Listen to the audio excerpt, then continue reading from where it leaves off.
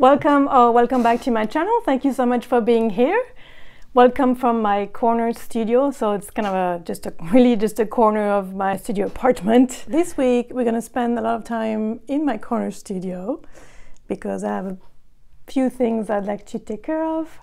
I'm doing Alphabet Superset letter F, which I already sketched, and I'm gonna draw a finch and some ferns. And then I'd like to start designing new stickers. If you don't know, I have a little sticker shop that I opened back in the spring. It's very small, and I want to add more stickers and do like a shop update probably early November. I'll post a link in the description. And then last but not least, which actually we're going to start with, is, I don't know if you've seen this trend, I think it started on TikTok, but I've seen it on YouTube, of people painting ghosts on thrifted paintings. And I thought it would be really fun to try it and make a shorts. And I have this vintage postcards, I think it's from 1909 or something, of people on a lake. And I thought that would be really fun to paint some ghosts on it and see how it turns out. Yeah, hopefully I don't ruin it. So I got my postcard. I'm using some white acrylic paint, and then I have some black acrylic gouache for the eyes, and a really fine brush.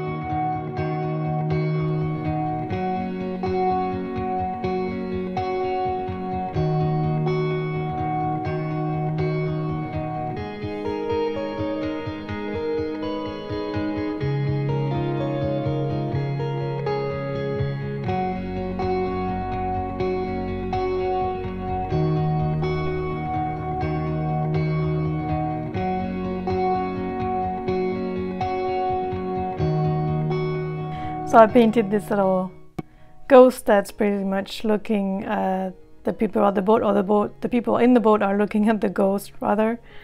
And then I turned the people in the boat in the far distance as ghosts. It's kind of like a little haunted lake, I suppose.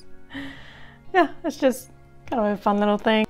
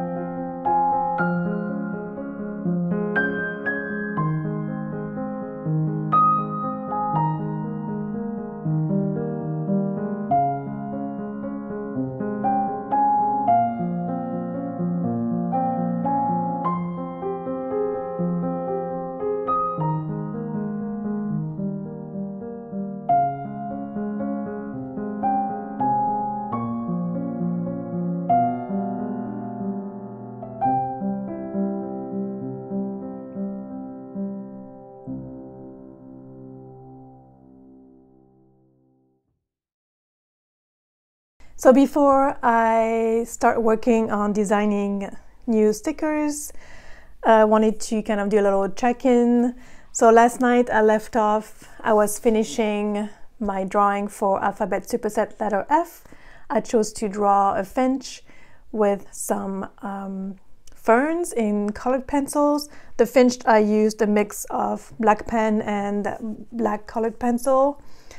And yeah, that's something I'd like to do going forward, is teach myself how to draw a bird really well, like at least have one or two birds that I feel very proficient at drawing.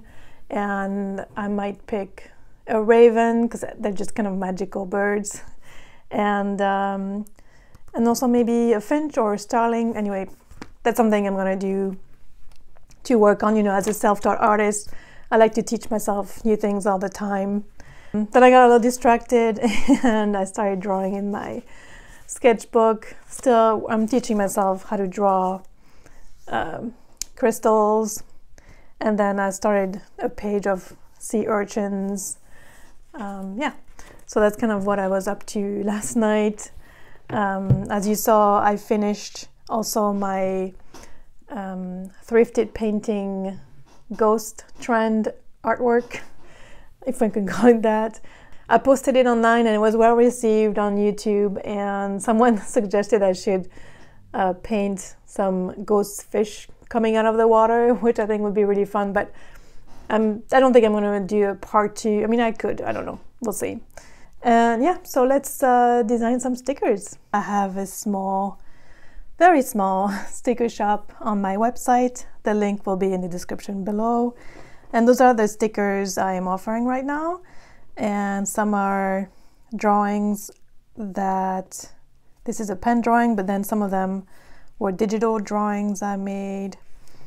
A cat illustration, hand lettering. This is something I still want to pursue, just haven't had any time really.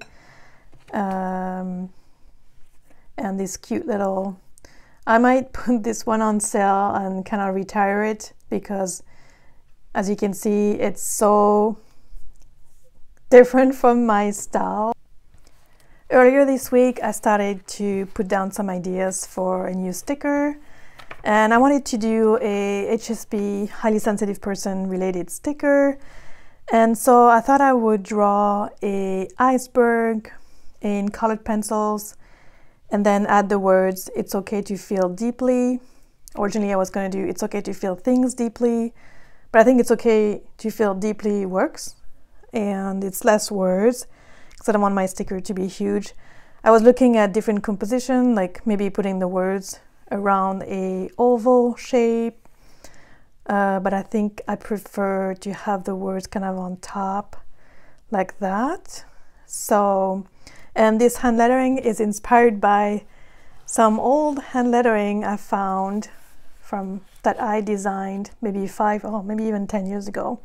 I was clearing out a drawer and I found those sheets of paper where I had hand lettered some phrases and quotes, and I love how quirky it is, and you know, sort of more soft, rounded letters. I do love this piece I made earlier this year, but it's more squared, as you can see, except for the lovely, which obviously because I wanted the lovely to be flowy. Yeah, so I wanted to kind of revive this hand lettering style I came up with, yeah, like I said, 5 or 10 years ago, and add it to this sticker. And then another sticker I want to draw, I was thinking of doing a piece of coral, just because I'm obsessed with coral, I guess, right now. So I drew a lot of coral in this sketchbook, in black and white, in red, and then I showed you in blue, somewhere in there. There you go. So I'm thinking of drawing a new piece of red coral, and maybe at some point I could also create a sticker with a black and white coral, and even do like a sticker sheet or a sticker pack of different types of coral. I think that would be fun to do, but for now I think I'm going to start with a red coral. And yeah, let me know in the comments what you think of that. So yeah, I guess I need to start drawing.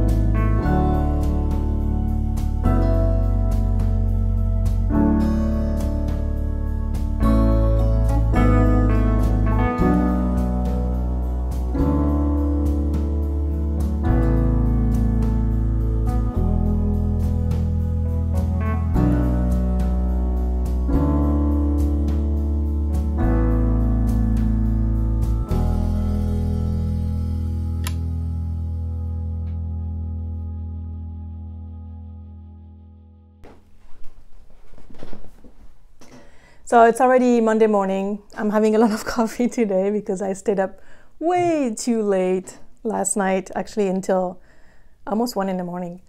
I was finishing up on the sticker design, so I really wanted to order them as soon as possible because I know it will take at least 5 days to get to me. So I wanted to show you the rest of my process. So I drew the iceberg and the coral in colored pencils on paper, and then I transferred them to my iPad, and then I did so because I have to digitize everything obviously so I can send it to the manufacturer. And then also I wanted to take out a little bit of the graininess, that, if that's a word. The colored pencils can be a little grainy sometimes, so I wanted to take that out a little bit. And then for the iceberg, I played around with my hand lettering for a long time and it wasn't coming up.